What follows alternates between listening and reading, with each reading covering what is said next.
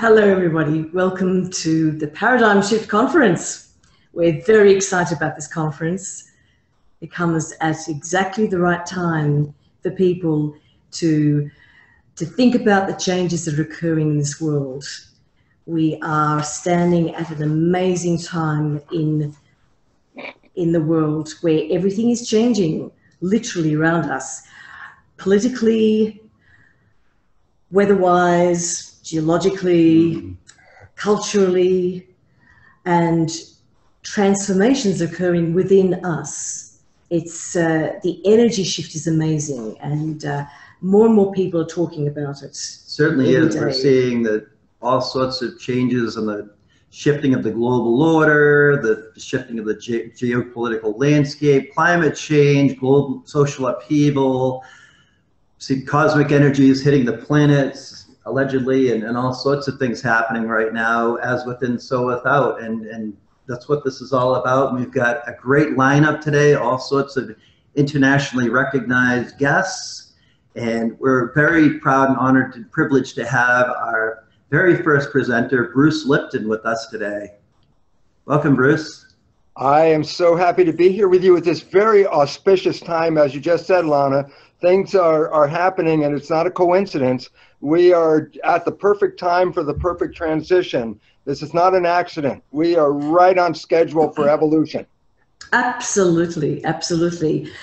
Bruce Lipton is, of course, a renowned cell biologist who's written a famous book of Biology of Beliefs, and is basically recognized as a world leader in connecting the association between the mind and the body, and the understanding that there is a huge connection between the two, you know, really breaking through to a non-dualistic understanding of things, really a quantum physics approach.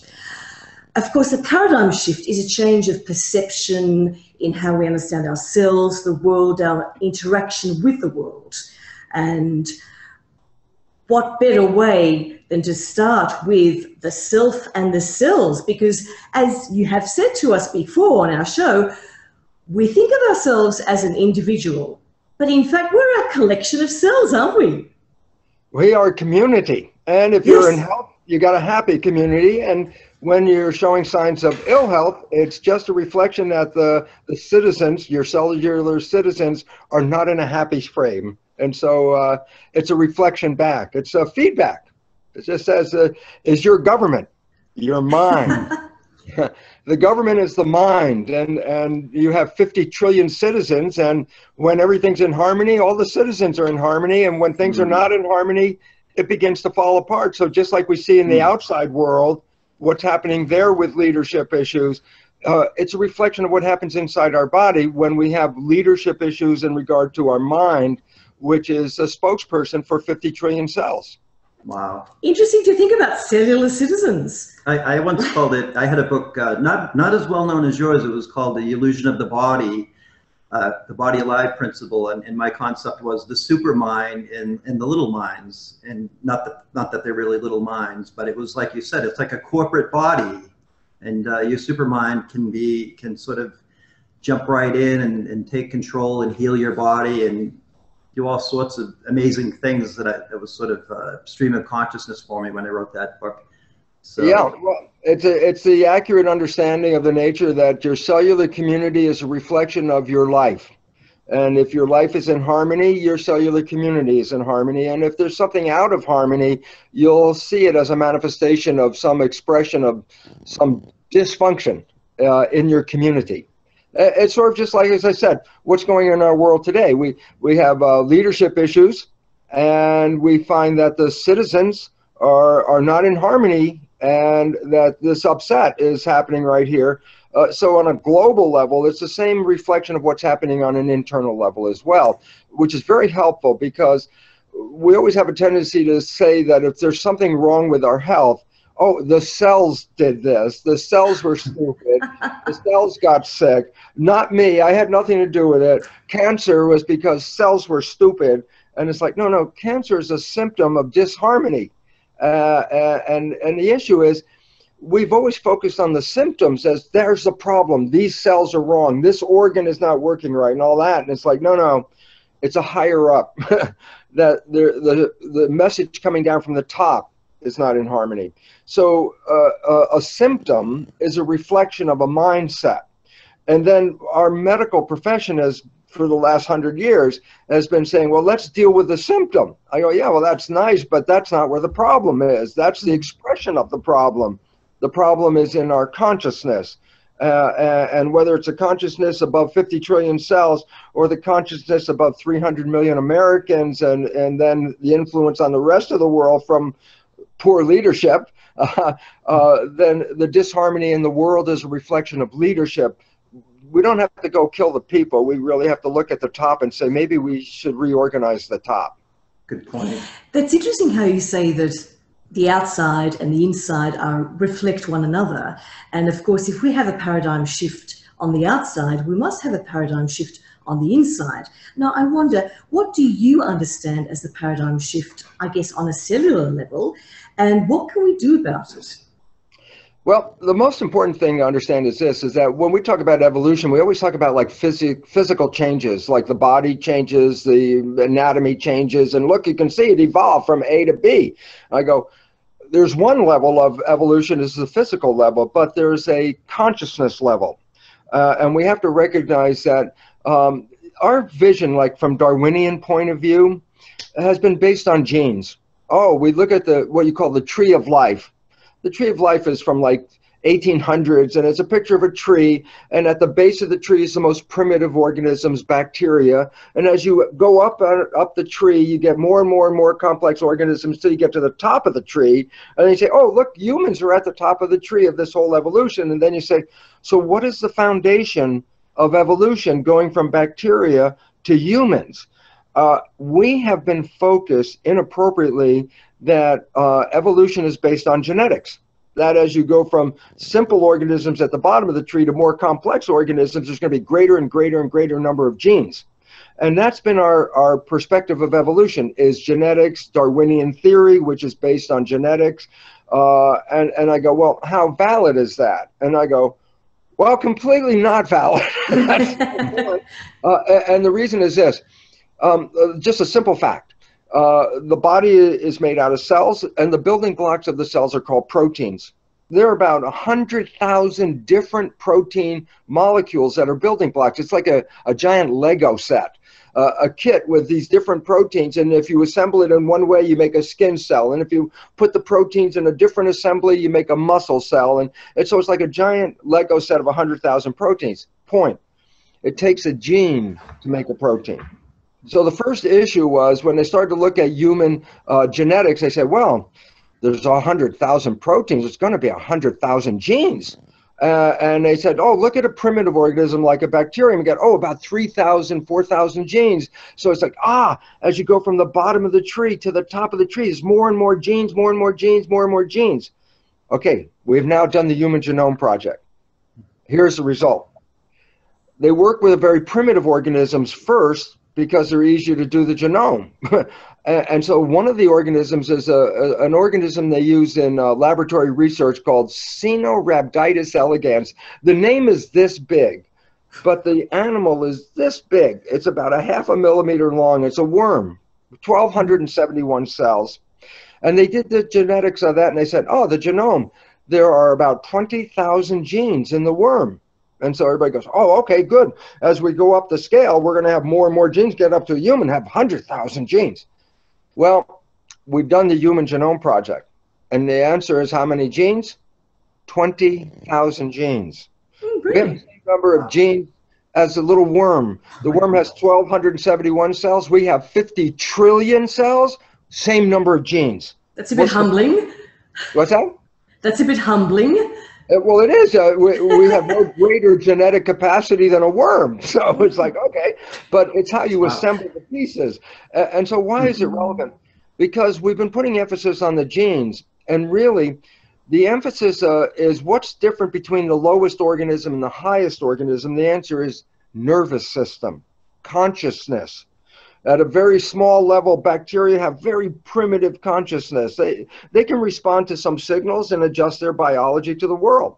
But as you go up the tree of life, the nervous system gets greater and greater, and consciousness becomes greater and greater, and you get to the humans, and we have what is called self-consciousness and high advanced consciousness. I go, it's just a gradient of primitive consciousness to higher consciousness. So the point is this: if we're going to score evolution, don't score it on genes. That's not where the evolution is. It's on consciousness. I go, well, why is it relevant? Because the evolution that we're facing now is an evolution of consciousness. I said, well, what does it mean? I said, our Darwinian theory, and everyone saw the Darwinian theory, the dog-eat-dog world, go out there, rat race, go out there and fight because somebody's going to try to beat you and you got to beat them. And we talk about Darwinian theory in terms of competition for fitness and the struggle for existence. It's like, holy crap, life is tough. It's a competition to go out there and survive. And it goes, that's a misunderstanding of the whole thing. There's two levels of evolution: the evolution of the individual. But then when you make the smartest individual, you can't make a smarter human. For what reason?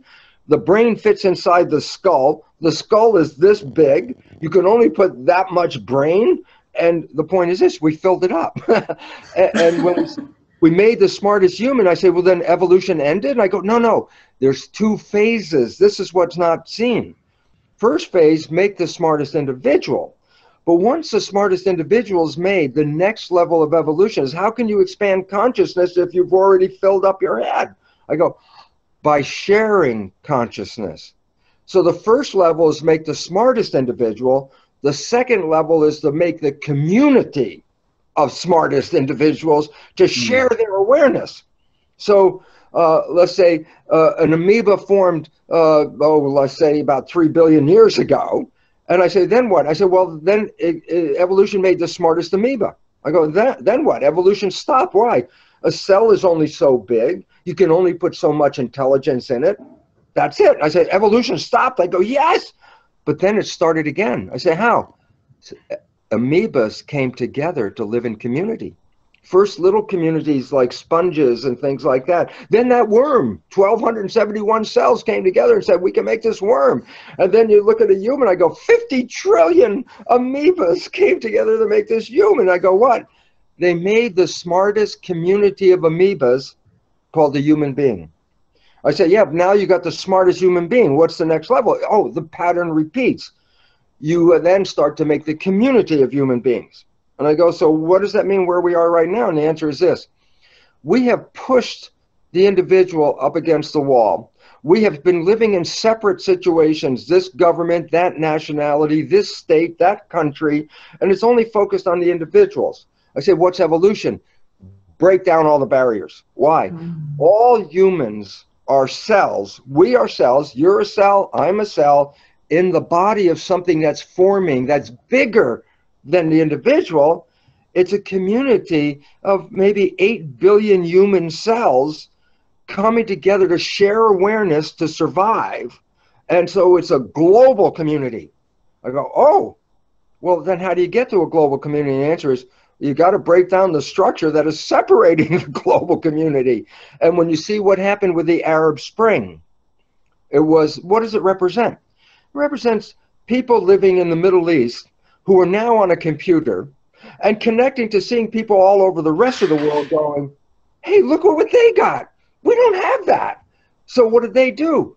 Break the structure, because the structure was preventing their evolution. And then all of the countries started to break down their structure. Now we're in a state of upheaval, and there's good and bad in that, but what's the point? The only way we're going to survive is when all humans recognize we're only one organism, and that we have to share this planet, that we cannot do what you want in your country and ignore the other people in the other country. California spent the last 12, 15 years improving the air. Why? Trying to eliminate carbon pollution and car pollution and all that. And we did a great job. And guess what? The air pollution is rising. I said, how's it rising? We're doing everything we can. And the answer is, because the air is coming from India and China. Their pollution is being lifted up, Right, yeah, and now it's carried to us. So what was the point? Well, we can do our best to keep our, our air clear as possible, but if the other countries aren't doing that, then we're against the wall. So what's the point? All countries have to take care of things. All of us are in the same world. There are no two worlds. And so what's the evolution? Break down the separation. Start to recognize that the evolution is sharing awareness. That as we share awareness, we create such an intelligence and such an opportunity to thrive into a world. And so when you look at our technology, you can say that for years, 100,000 years, same technology, same fires with the cave people with the same little stones that they clean the meat and cut the meat with little stones. 100,000, 200,000 years, exactly the same. And about 30,000 years ago, technology started to come in. And if we were measuring technology, first it's a flat line for a couple 100,000 years. Then it started to go up. And technology started improving. And I say, and where is it today? And I say, that line is almost vertical. The technology from yesterday is being outdated by the technology today. I go, wow, what is driving technology? And the answer is population. When the population is very low, and I come up, let's say there are 5 of us in the room, and we're around a little campfire, no room, we're outside with rocks, cutting some meat, and then I say, hey, let's make a computer. And they look at you, the other guys, and go, what the hell's a computer? We're cave people. And I go, how many people did it take to make a computer? And the answer is 50,000 individual inventions. 50,000 individual people had to come up with some little invention. When you put them all together, you created the computer.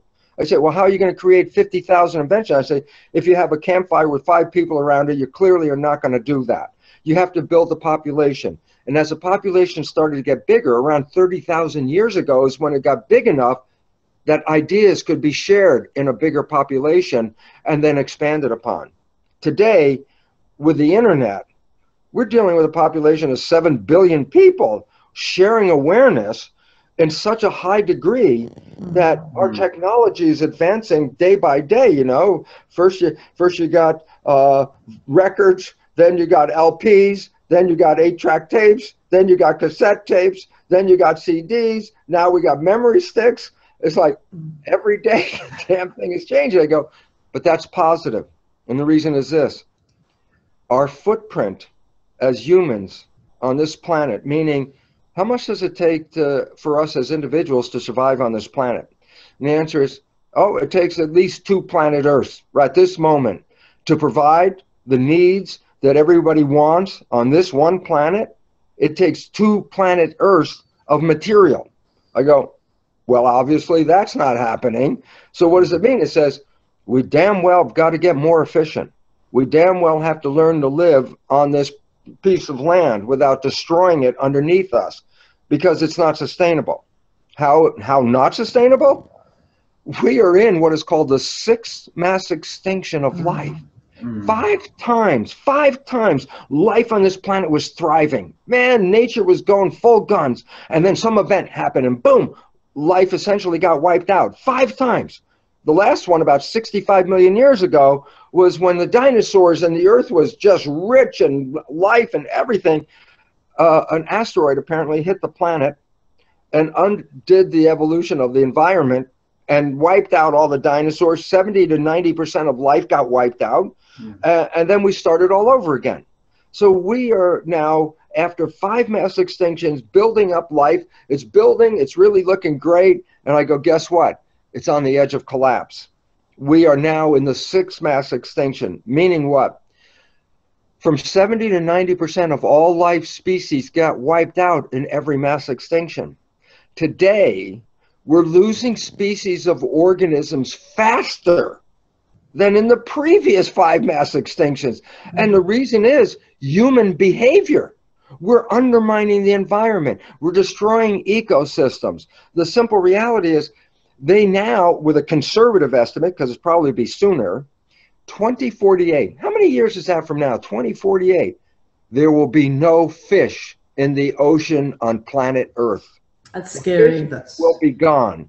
And if you were here in 1970, just to let you know how fast things are declining, they took a survey of all the animals on the planet in 1970. Today, 2/3 of those animals have disappeared. We only have 1/3 the number of animals on this planet that were here in 1970. 2/3 of the ecosystem is lost, and it's like, but we are the source of the problem. That is the fact of science, that we are undermining everything. I say, so why is it relevant? It says, well, you have a choice. You have hit the wall. We have hit the wall. We are facing a mass extinction. Fish won't even be here on the planet in a few years, and we're the ones. I say, so what can we do about it? It's like, the Earth wasn't the problem. It's the humans that are the problem. And so if we want to get out of the problem, then the humans have to solve the problem. And then we say, well, what is the problem? And say, we're living beyond the capacity of the Earth to support us. And either we improve our technology, which is what we're doing day by day. That's how we're going to survive. Solar power, wind power, using ocean waves as power. These are the important part of our evolution, of stop burning fossil fuels, stop polluting the air, stop throwing chemicals into the water. We're learning. I say, so what does it mean? I say, we're in an evolutionary upheaval now. We are in an upheaval. Why? We're already in the sixth mass extinction. We're not flirting with it. It's here. And that means us. We are going to be one of the first organisms to not be able to sustain ourselves. We can't now. So I say, well, what does that mean? I say, well, crisis precipitates evolution. What does it mean? It says, you're in a crisis. You want to get out? You got to do something different. We have to do something different. As Einstein would say, you can't keep doing the same thing and expect a different answer. And the reality is this. It is our culture and the way we live that is creating the problem. So there's only one answer. Change the culture. Change behavior. Change human civilization.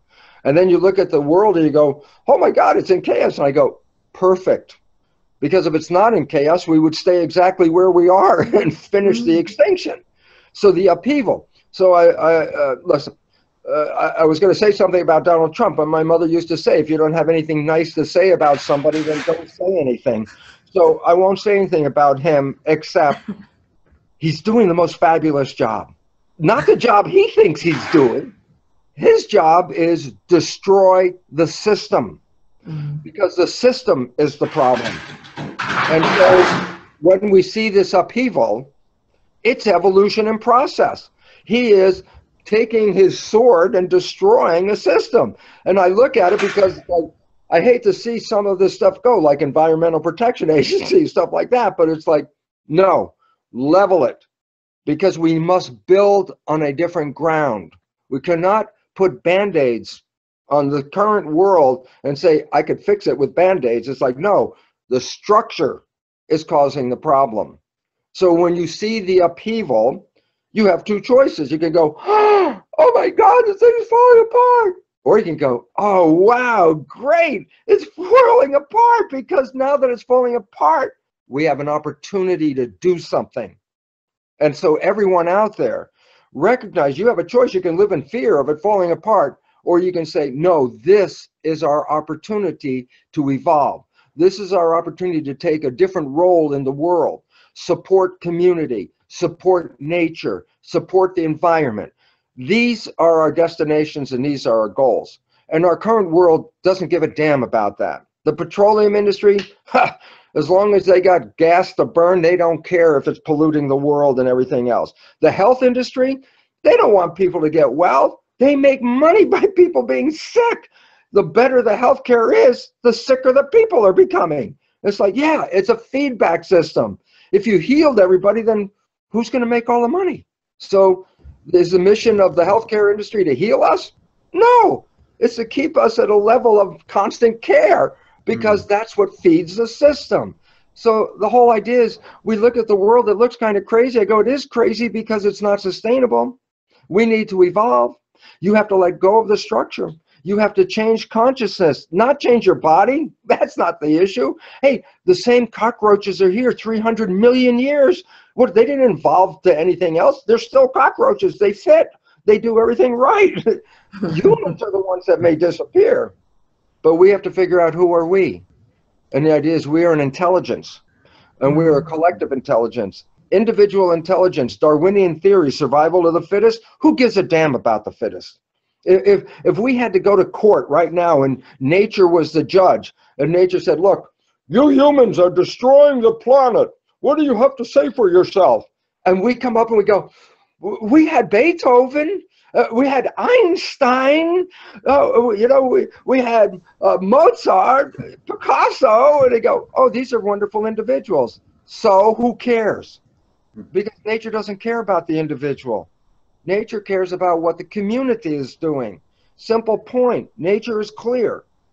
If a species is not supporting the garden, then nature eliminates the species because it's not in harmony with evolution. We are at the verge of recognizing our own extinction is looming. Why? We're destroying the garden. And nature doesn't support us in destroying the garden. The garden is not a battleground like Darwin said, oh, life is a struggle for existence. A garden is a community. It's a happy community. That's why it's a beautiful garden. And we were inheriting a garden, and look what we did to it. That garden is now falling apart. We're destroying it. And nature is not going to get mad at the other organisms because nature said, oh, everybody else was trying to live in harmony. It's only you humans aren't doing it. And so the issue is this, do we want to stay here? If we want to stay here, then the choice is very clear. We either evolve or we go extinct. Is this a million years from now? Absolutely not. NASA has done a big survey and says industrial civilization is facing an irreversible collapse within several decades.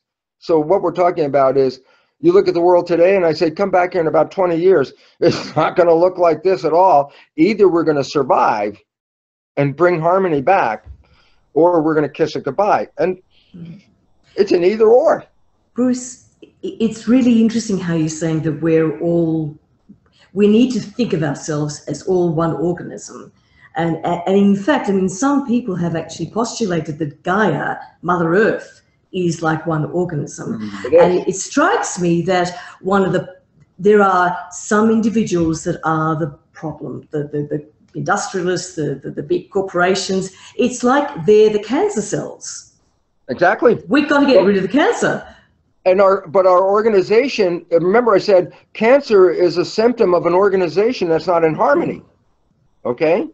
And in the world, while the corporations are leading us, the people are following them. Agreed. So as a result, you can blame the corporations. Yeah, but I go, yeah, but look at all the people that give them money.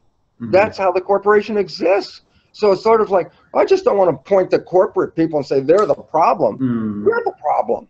But what can we do as individuals? I mean, that's like saying we're victims. What can we do as individuals? What the whole idea is this. It's individuals that have decided to do A or B. Right now, if we're doing A because corporate interest, advertising, the promotions, whatever, the money, the incentives, and we're doing A, and it's causing us to get sick, then who's going to make the difference and say, go do B? I'm going to make a difference. Why? I'm not living the way I used to live. Why? Because it's not sustainable. And I can't afford to live in that world, and it's also, the world can't support me in that way. So what we as individuals, every one of us out there right now, is given a task. It says, either learn to live in harmony efficiently and maintenance and care of Mother Earth, because we came from Mother Earth. I think that's where people forgot. You know, you go to Judeo-Christian, they say, oh, in the Bible, God created nature and then added us as add-on options after nature was created. It goes, that's a bunch of BS. That means belief system. The idea is we came from nature. We didn't get added to nature. We are an extension of nature. I say, why is it relevant? If you destroy nature underneath you, you've destroyed the structure that provided for you. point is simple. If we destroy nature, we can't exist. We are nature. I'm excited about this. Well, it's wonderful to see you seeing it as a challenge. There's certainly a lot of people can be quite pessimistic about it. I consider myself a spiritual warrior. I love a challenge, and this is the biggest ever. Well, nothing like the end times to drive your spirit and challenge your spirit. And to drive further human evolution, to actually consider ourselves as all part of the same organism is a huge shift in paradigm. Oh, it's a maximum shift in paradigm. The Darwinian theory, as I said, focuses on the individual. The current evolutionary theory focuses on the group. It doesn't care about the individual. So the idea is, I don't care if 1% have all the money and screw it all up, because the rest of us are going to go down with it anyway. So the idea is, either we take back our power or we surrender our vitality to the system. And the question is it worth doing this? In a sense, well, you know, I mean, if I stop doing my conventional way of living and, you know, supporting the petroleum company and the health insurance people, can I do okay? And the answer is yes. Matter of fact, you can do better by pulling out of the system than staying in the system. And it's interesting because a lot of people are finding this out, not because they wanted to volunteer and say, I give up my job and I'm going to be something, you know, different for my world. Many of them are losing their jobs because the system doesn't work. And when they lose their jobs, you have two choices. Oh, woe with me, I have lost my job. Or it's time for me to do something different. It's time for me to live in a different way. And I can assure you, health and attitude and love, all these things will grow as we disconnect from the existing situation, because we have lost our power in the current world. We've lost our power because we're individuals. We're not community. Community has power. If an entire community says we want this, then that's what you get. But if a few people say we want this and the rest are just not paying attention, you get nothing. So where's evolution? We must come together and recognize we have to take care of ourselves. And we can't be A and B world. You want to be on this side or this side? You want to be liberal? You want to be conservative? I say liberals and conservatives have to live in the same world. That's the only world we got. So the idea of saying there's one side and another side, it's like that's the biggest problem we have. There's only one side, and we have to come to that and say, what is the value of human life? Is it in money? Well, that's the world today. How do you rate in the world we live in? I say, well, how's your bank account? You know, are you part of the 1% or are you part of the 99%? And I go, was that how you rate people? I go, well, that's stupid. You know why? Love, happiness, health, harmony. These are far greater than money could ever get you. People think if I have money, I can get those things. It's like, no, you can't.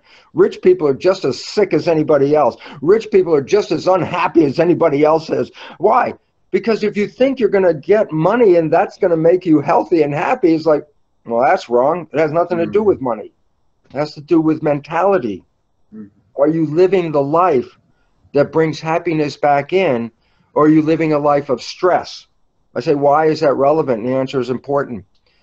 1%, actually less than 1% of disease is connected to genetics. 90%, 90% or more of disease is due to stress. I go, why is it relevant?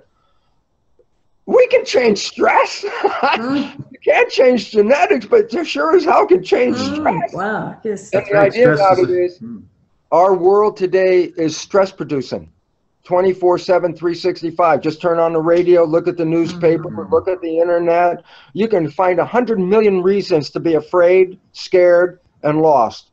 And I'm going, they're feeding you. They're feeding you that. Why?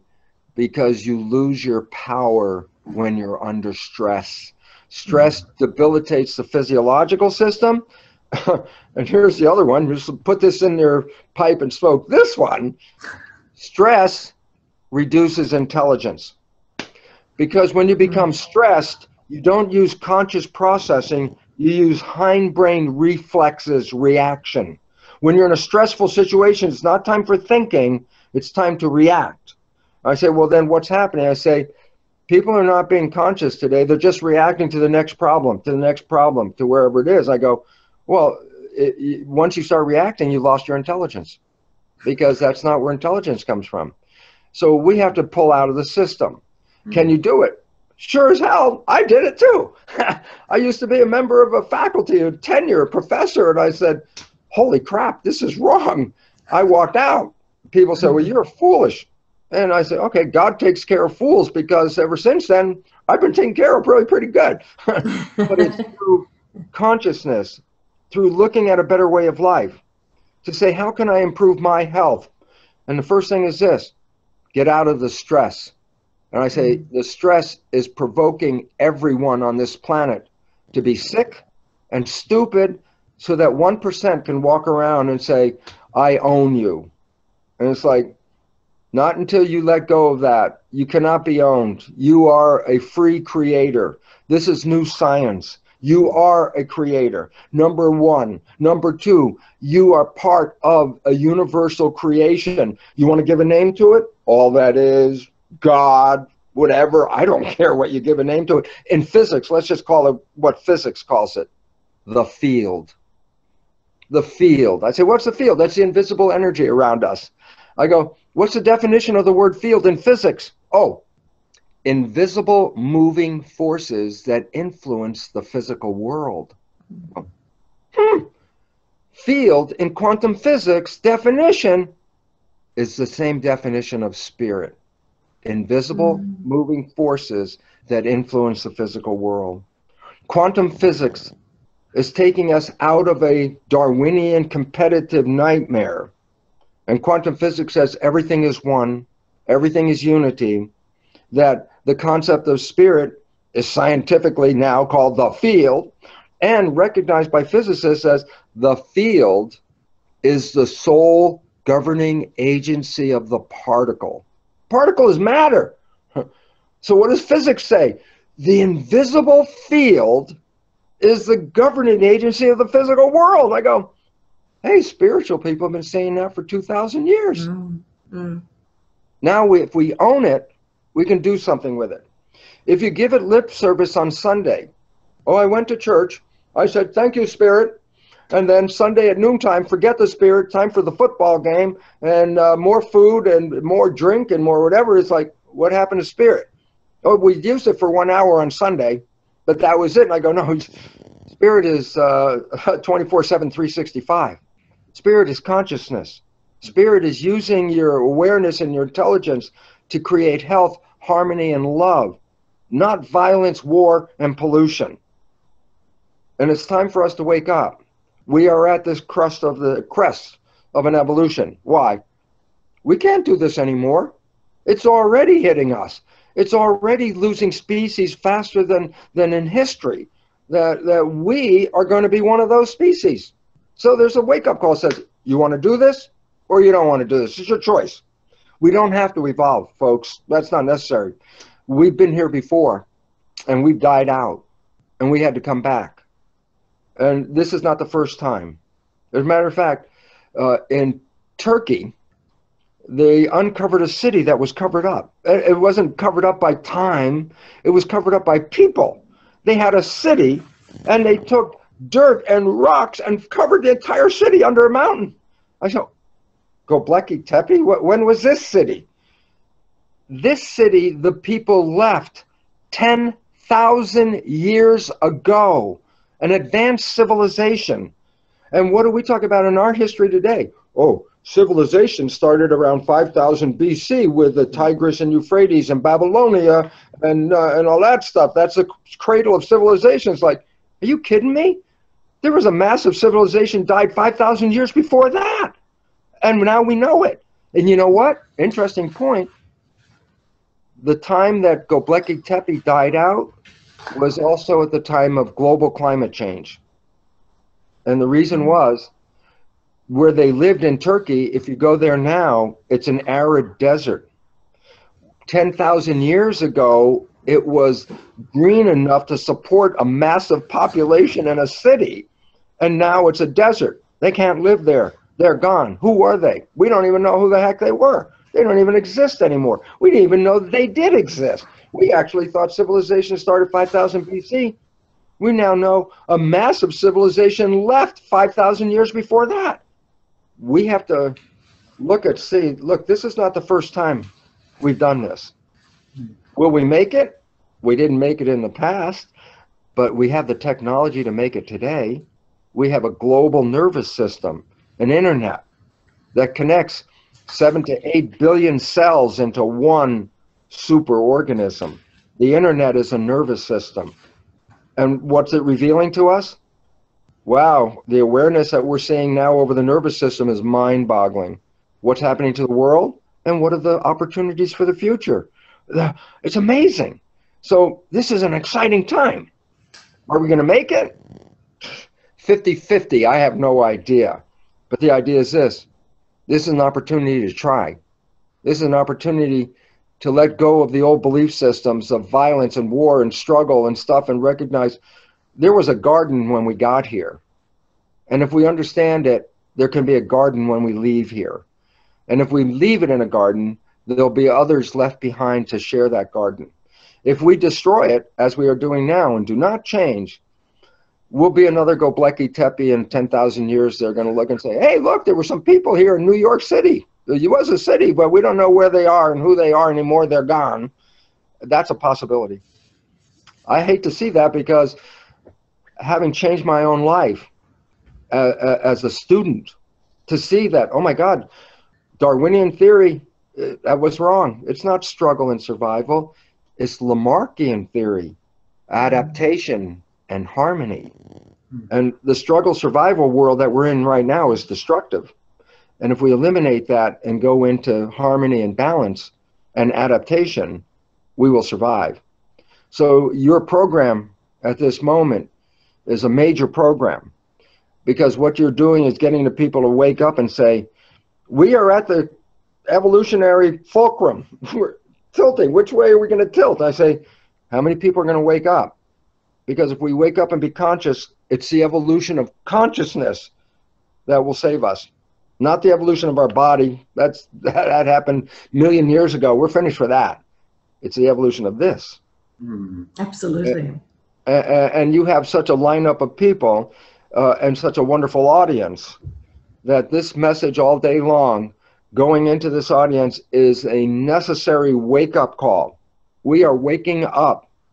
If we go back to sleep, kiss it goodbye, and it's not that far from now. If you have kids, just say, well, you better save some pictures of books with fish and stuff in it so you can show them what a fish look like. Because your kids may not see fish. And that is not a joke. Scary that thought. is a reality of the world in which we live. And I know there's so many people out there online now listening to this stuff. And it's like, you want to be scared? And I said, you can be scared if you want to, or let go. Get out of the system. You can't fix it by fixing the system. That's falling apart. Not a coincidence, not an accident, a necessity. Because the reality is this: you want to survive? Step out of the old one, create the new one. And this program is like an introduction to, okay, let's create the new one. Absolutely. Bruce, one of the questions I have for you is this. It strikes me that if you're trying to create a better organism, an organism which is more evolved, there might be two ways of doing it. One way might be that apart from us as individuals making different choices, it seems to me that we need a movement, we need an organized movement. The second possibility, and both might occur simultaneously, is that if enough cells, individuals, change, then that may trigger massive change. Jung talked about the collective unconscious, the idea that as humans, we all have the same unconscious mind, which is a fascinating idea. There's also the idea of the 100th monkey effect, which is the idea that if enough, it's a long story about the 100th monkey effect, but if enough individuals, in this case monkeys, behave in a different way, then they will all learn this. So Yes. we are, in fact, amazingly connected. So Absolutely. I guess my question is it one, the other, or both systems that would help us evolve? Both systems are very important. We have to recognize this. We have consciousness. It's inside your head. I say, how do I know your consciousness is working? I said, well, I could put some wires on your head, and it's called EEG, electroencephalograph, and I could read your brain activity. Okay, that's what neuroscientists do. There's a new device called not electroencephalograph, it's called magnetoencephalograph. It reads the magnetic fields of brain function. I go, what's relevant about this? I go, the probe is out here. I said, what does that mean? I said, you think your thoughts are in your head? No, I could read them with a probe out here. In other words, you are a tuning fork. Yep. The vibration of your thoughts are not contained in your head, they're in the field. For every individual who is on the same tune, playing the same tune, it amplifies that message. So as more and more people become conscious in their mind, they're becoming conscious in their broadcast. When you reach enough people, the power of that coherence, 100th monkey, when you get enough people with the exact same broadcast, the amplitude, the power of that broadcast is so great that a walking by person, just walking by, not even involved with your thoughts, but walking by in a field with that much power will be pulled into the field. What was the point? It's called a crowd effect, a mass effect. Enough people get coherent, the incoherent ones will automatically entrain, that's the word, entrain, with that frequency. So the point is this, do I need all 7 to 8 billion people at this moment to have this consciousness to evolve? And I go, nope. It's a small percentage. I think it's something like the square root of 1% of all the people on the planet. I go, you already got a good percent of them on this line right now. I go, you don't have to wait for the whole world to change. We just get a critical mass.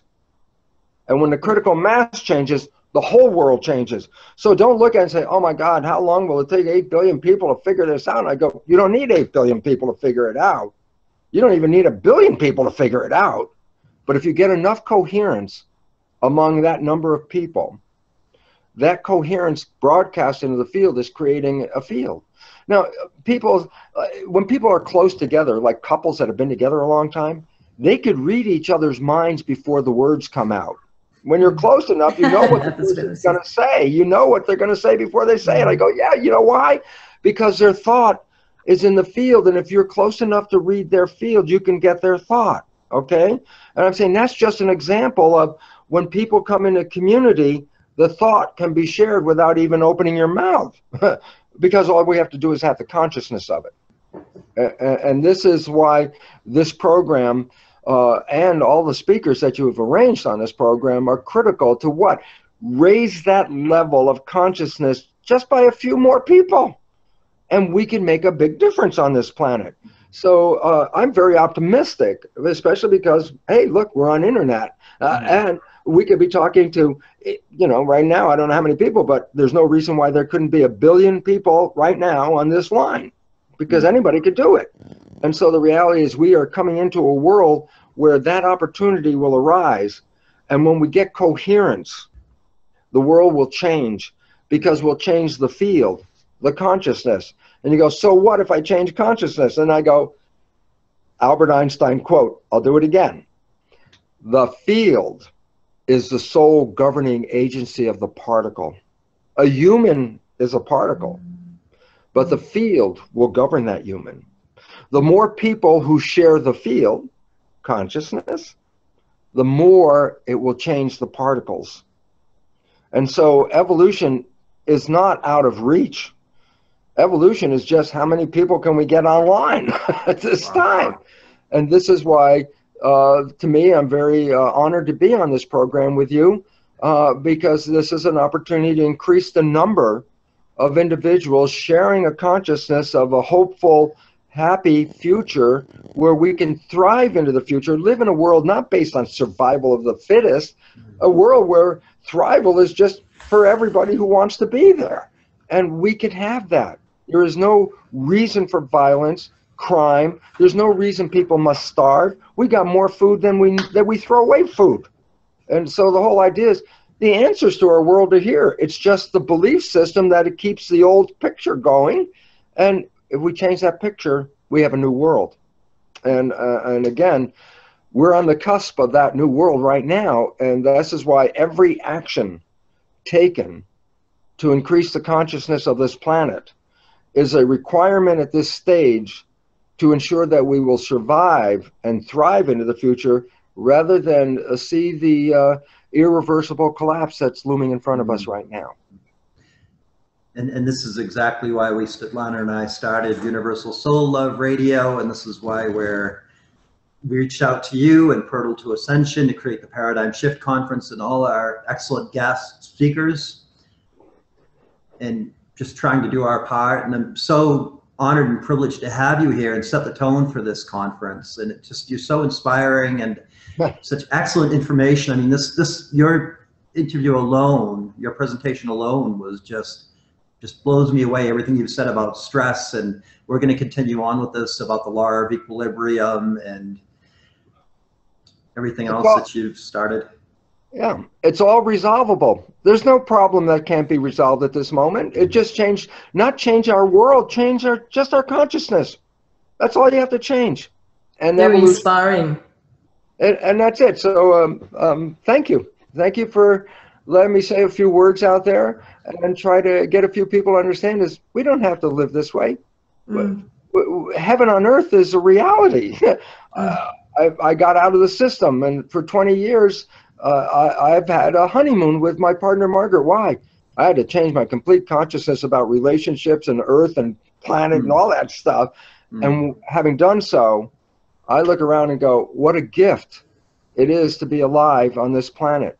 And it's so interesting because we've been programmed with, well, if you have a really good life on this planet, when you die, you can go to heaven. And I go, boy, cosmic joke. You were born into heaven. This is heaven. Why? This is where you came to create.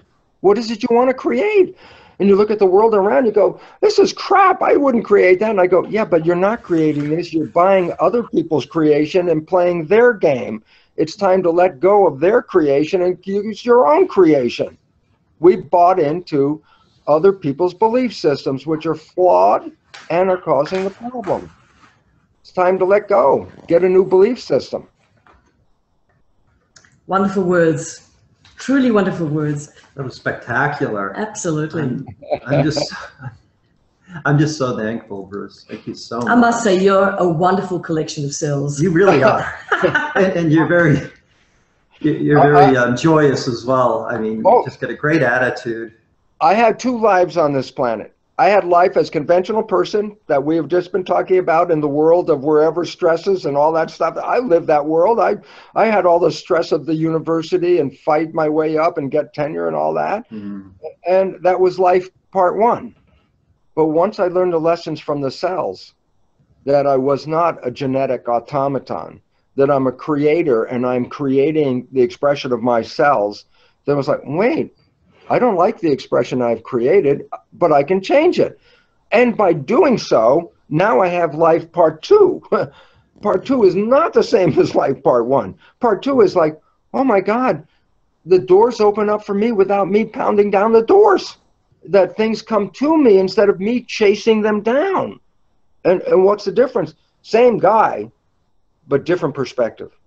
And why is it relevant? I'm a student of this. I'm not saying this because I know all this crap. No, I didn't know this stuff, but I acquired information, applied the information, and once I applied it, I have a different life on this planet. To come to the fullest extent saying, if there's a heaven, it's here.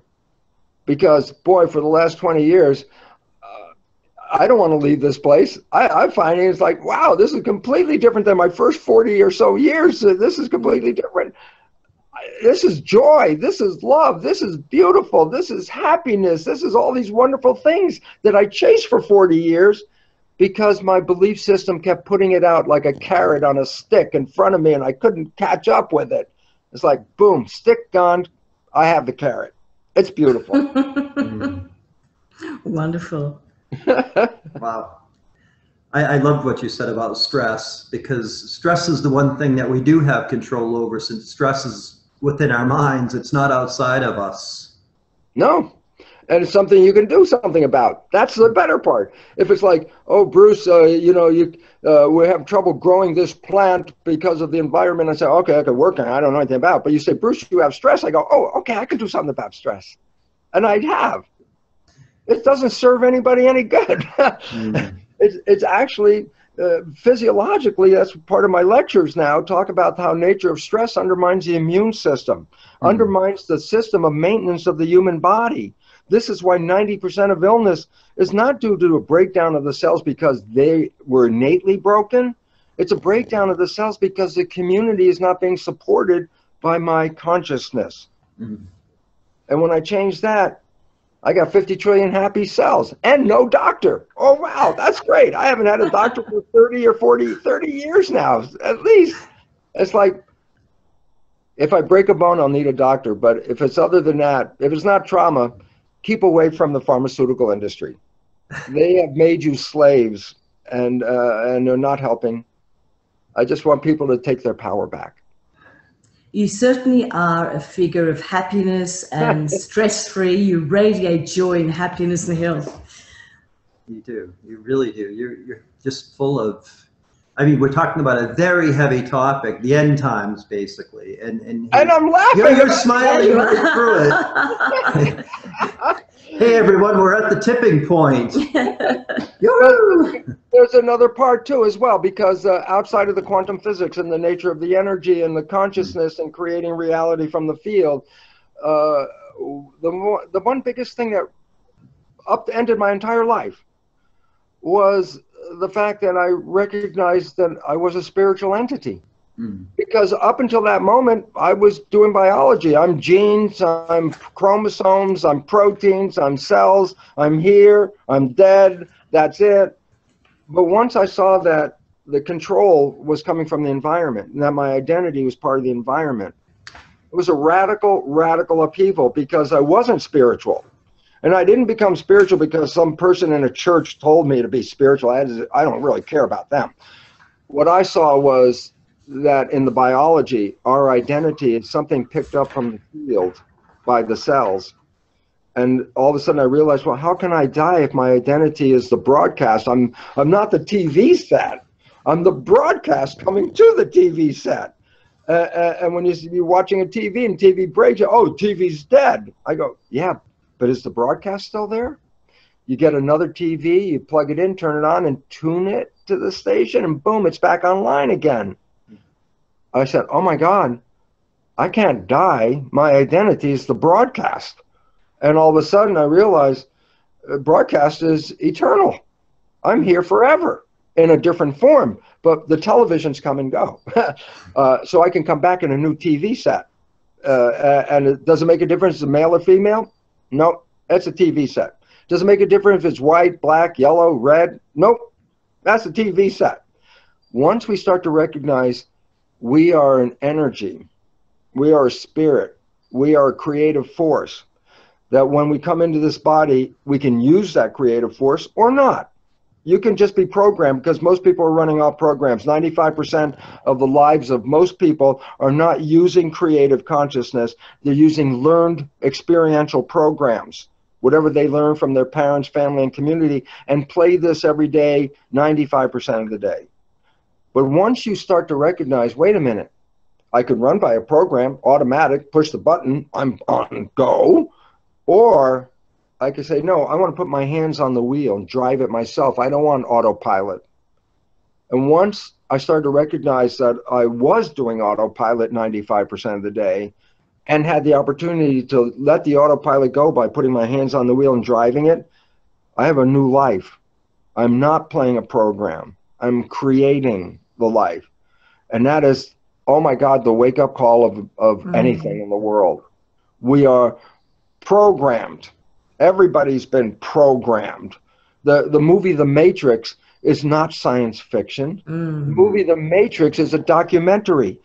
Every child on this planet before age 7 has been programmed. It's a requirement of biology. It's nothing to do with politics or nothing. It's biology. And the point about that is you can play the program the rest of your life, and your life is already determined because the program is determined. As a matter of fact, the idea that we've been programmed isn't even new. It's 400 years old. The Jesuits have told people for 400 years, give me a child until it's 7 and I will show you the man. They were telling people, Yes. people didn't even listen to what they were saying. They said, if I can control your education for the first 7 years, I control the rest of your life. And that's because 95% of your life is coming from the first 7 years. They knew that. And then I say, okay, so in the Matrix, we've all been programmed. Then they say something about taking a red pill and you get out of the program. And I go, exciting part. Almost everybody out there, at least 20 years or older, has taken the red pill and has gotten out of the program. And with the most amazing results in the world. I said, when was that? When did you take the red pill? When you fell in love. When you first fall in love, that beginning called the honeymoon. But the first part where it's like, oh my God, I'm so in love. You know, I go, what was that all about? I go, your life could suck every day. And then you meet this one person, and 24 hours later, it's like, I'm in love, the honeymoon. I go, that next period called the honeymoon, which doesn't last long for a lot of people. Think about it. You were the healthiest you ever were. You were the happiest you ever were. Your life was heaven on earth at that moment. Even if you had a sucky job, the job wasn't a big deal anymore. You were in love. I go, what does it represent? And science has recognized when we have fallen in love like that, head over heels in love, that is the equivalent of the red pill. We stay conscious and don't divert or default to the subconscious. Meaning, when you fall in love, it's the first time you stop playing the program. I said, what was the consequence of not playing the program? Heaven on earth.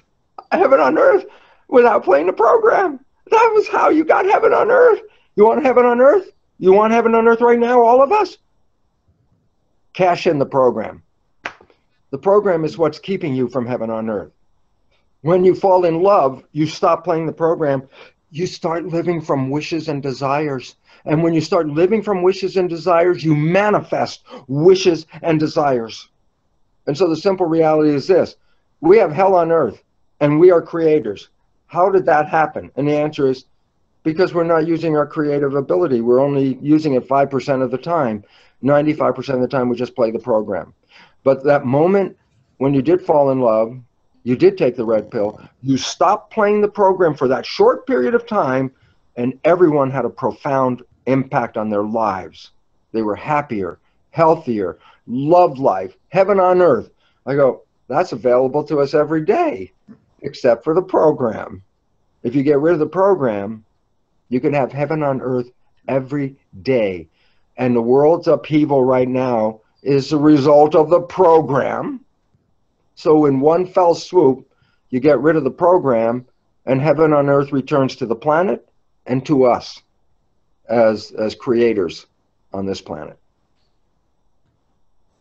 Really good points. Really good points about the importance of awareness and the importance of taking up your own sovereignty. Your personal responsibility as a sovereign being. Yeah. And it works because I'm a student of it. As I said, I didn't do this because some divine intervention said, Bruce, you could do this. It's like, no, it's like, wow, that sounds interesting. When I looked at the research, I said, that sounds really great. I wonder if it really works. And then applied it, and it was like, oh my God, it does work. It does work. You could be healthy, no doctors, no drugs. You could be in love. You could have heaven on earth every day. It's just changed the program. It's so great that you're here to just tell everyone this, because you're certainly one of the most well-known figures, public figures in the spiritual community, and to just be right here, right now, and say all this is amazing. I'm just so enjoying life. I can't help but tell anybody who wants to hear this, because it was not my life. This is not the way I lived for 40 years. 40 years I had everybody else's life. Am I going to make it? Am I going to find happiness? Will I survive all this stuff? It's like, ever since then, not a question, not even a thought. I don't even know where the jobs come from. They just come from someplace. They come out of the atmosphere. I have no idea. So the beautiful part about it is simply this. we can change. I know this because I am living a second life based on what the cells taught me. And I would never take one step backwards to that original story because it's not worth it. It's just way too beautiful to be on this planet. And if you can't see it as heaven on earth, then the program has to be adjusted. So basically your message to everyone is to be committed to your own happiness. Exactly, because you can only give it to yourself. You're waiting for happiness. Somebody is going to give me happiness. It's like, no, happiness is an internal job. You want to be happy, you have to start inside. It doesn't come from the outside. If it did, I could buy it. Oh, give me a pound of happiness here. You know, like a order of happiness to go. No, you want a happy meal. It has to be in here. It has to be in there, and there too, in your heart. In your heart. It's actually wonderful because my whole life as a scientist was creating from consciousness and brain power. When this inside information came about the nature of spirit and programming and all that, it didn't come from here. It was the biggest surprise of my life because I spent my whole life, everything came from here.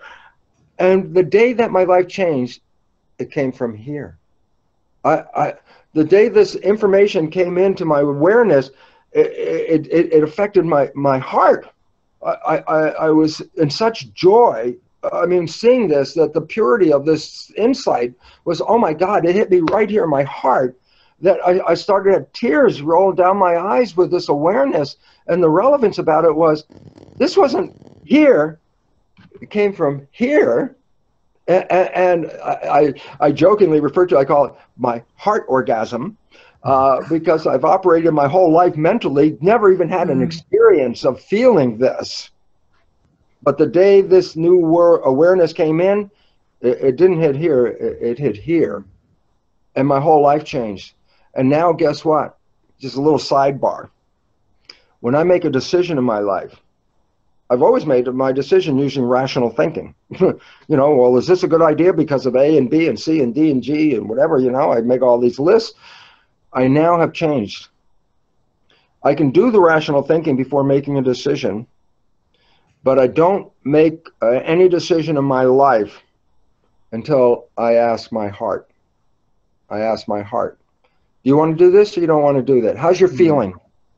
And I trust my heart so far beyond my conscious rationalization, because conscious rationalization could be faulty. I could just have a mistake of an interpretation and then the whole decision is screwed because of one mistake.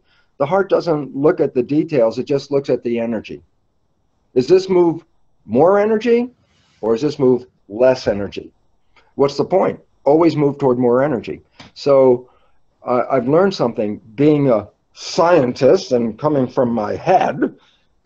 No, the real answers come from here. And certainly, yes. Certainly the paradigm shift seems to be going from the intellectual scientific paradigm more towards a heart paradigm. And it's actually been acknowledged that the energy field around the heart is actually much greater than the field around the brain. Well, but the heart is a device that not just generates energy. The heart is a device that reads energy. The head reads ideas, thoughts, concepts, decisions. That's why I said, oh, I can think about every answer to a question using concept, reasoning, and all that. But the heart doesn't do that. It just looks at the energy. And energy is life. Remember, energy is life. More energy, good vibes, is the direction to go into. Less energy, bad vibes, is the direction to avoid. Am I in good vibes or bad vibes? Don't ask your head. That's going to do rational thinking. Ask your heart. Is this, how do I feel? Is this the one I really want to do, or I'm hesitant? If I'm hesitant, bother, it's done. I don't deal with it. My heart says go, I'm there with you. Great advice. That's perfect for universal soul love. Wonderful. Thank you so much, Bruce. Thank you. Really enjoyed your presentation. I'm so happy to be here and look forward to the rest of the wonderful, distinguished people that that you have as a lineup today, because we when you do. put all this knowledge together, there's a new world at the end of the show. And we're actually the next presenters, so we're very happy to. What you have to say is you're saying everything that we'd say, so couldn't agree more. Very powerful and wonderful, happy feel that's been generated here among all three of us. This is one of the most enjoyable interviews I think I've ever had. I mean, I'm just so honored to have you here with us right now and get your. It's not me. I'm just a student. I can only tell you what I learned. But we've got such a great feel. Just I can feel your presence from the other side of the world, from the land down under. It's just so great, and I'm so glad that everyone gets to have this opportunity to listen to you say all these inspiring, powerful words right now. And it's very true that we function as a collective, or at least functioning as a collective can become a greater and greater source of being. You know, functioning as an individual is fine, but it's when you function collectively, it somehow raises the consciousness even further. And we are a collective right now at this very moment. Right. You and I and Bruce and everyone on this teleconference event. So it's amazing, and we are raising the collective consciousness at this very moment. The energy is rising. Yep, that's the direction. That's the only way out. So that's for sure. So thank you very much for giving me a shot to relay some of the things that this kid learned from the universe. Thank you, universe. I appreciate everything you taught me, and I think it could help the world. Thank you. Thank you so much for launching this conference on such a it's great start. Absolutely. All right. I look forward to the rest of the show. All right. Okay. Lots of love, Bruce. Thank you so much. You're welcome. Thank you very much. Okay. Bye for now. Bye.